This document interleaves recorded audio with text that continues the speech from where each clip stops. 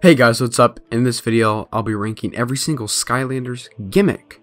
The gimmick of the games are what the new toys are, basically.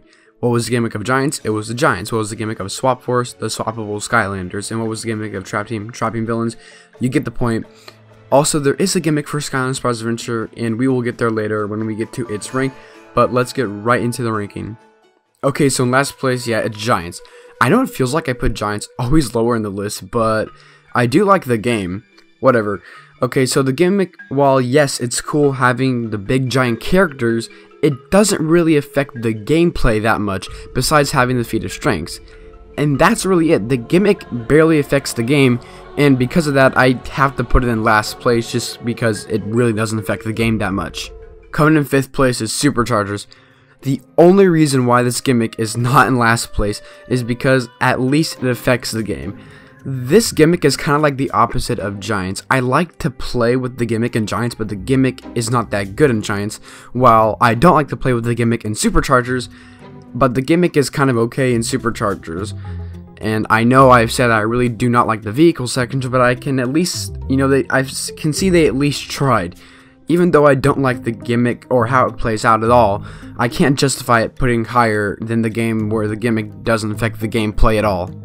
Alright, so I said I would explain the gimmick of SSA when we get there, and we're here now. The gimmick of SSA is bringing toys to life. That's the gimmick of the game. Toys to life, which became the genre, was the gimmick of the first game.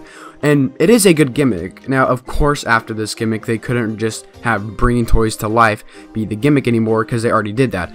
For our first game, this is a good gimmick, but when you try to stack it up to the other gimmicks that come later, it's just simply not as good in my opinion. But this gimmick will always be the OG gimmick that started it all, and that's why it gets 4th place. In 3rd place, we got Swap Force.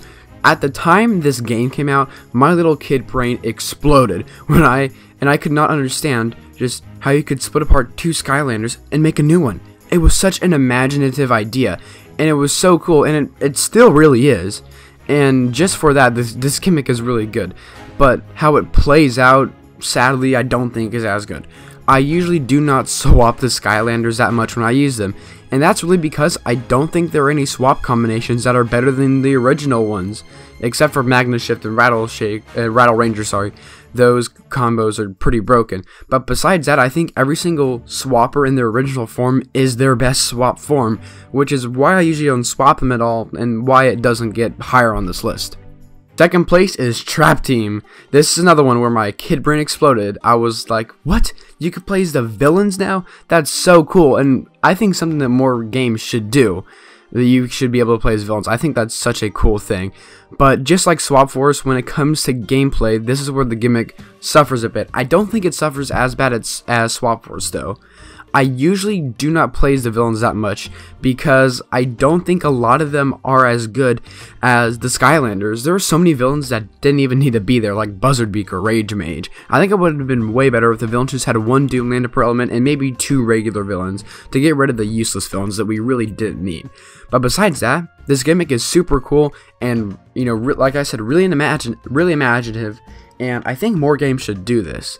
And in Skylanders Trap Team, I know whenever I'm on low health, a villain's got my back. Okay, coming in first is Imaginators. Now, I know a lot of people don't like Imaginators, but you're telling me that creating your own Skylander is not a cool gimmick? Yeah, that's totally not cool. Like I said in my ranking of every roster video, I know a bunch of people don't like the game, but they still give credit to the character creator. I'm not joking when I say this, but I think that Imaginators has one of the best character creators ever. You can really make any Skylander you want. There are so many parts, colors, and weapons. It's so good.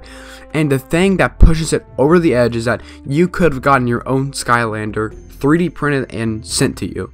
You can't do that anymore because I think they got rid of that in 2017, but during Imaginator's peak, you could have gotten your own Skylander 3D printed like any other Skylander and got it sent to you. The Imaginator's gimmick is super cool and it works so well, and that's why it gets 1st place on the list. It's such a good gimmick. Okay guys, if you guys have enjoyed this video, tell me your rankings of the gimmicks in the comments below. Otherwise, I hope you guys have enjoyed this video, and thank you guys for watching.